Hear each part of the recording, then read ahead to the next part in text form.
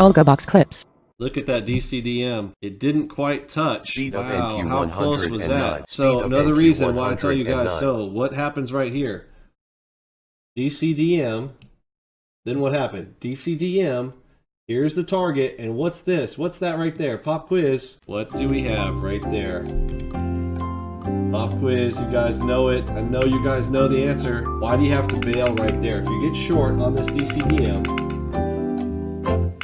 targeting that one, why do you have to exit right here?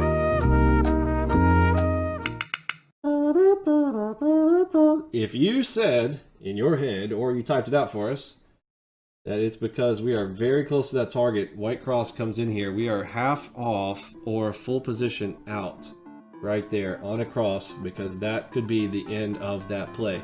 Another of those measurements you can tell on this one particularly. So there's the PP, there's the pivot point to pivot point, so that's the drawn distance from there to there. But what do we have in front of it?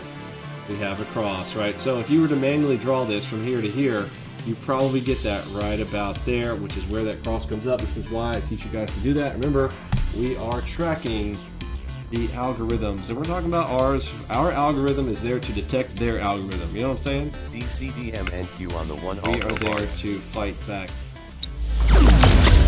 Press the like button, share, subscribe, and comment below with your thoughts and what you've learned.